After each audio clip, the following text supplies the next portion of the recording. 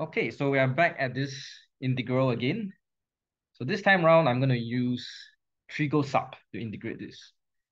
Okay, so I'm going to let x be sine theta. Okay, and then dx would be cosine theta d theta. Okay, so this would be integrate sine to the power of 4 theta times cosine theta d theta.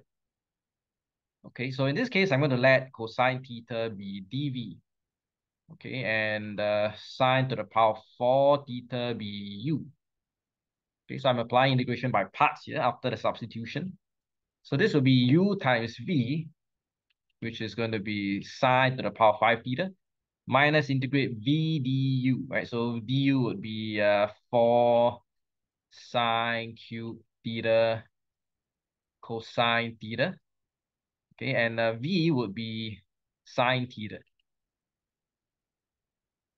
Okay, so let's simplify that.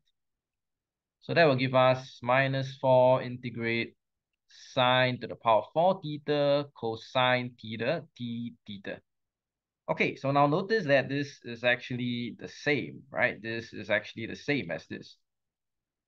Okay, so I can actually have 5 copies of this.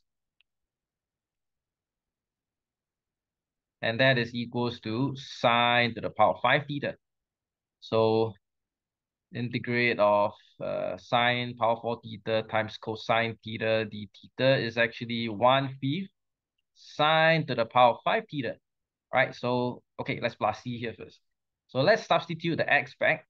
Since we know that x is sine theta, so this is 1/5 x to the power of 5 plus c.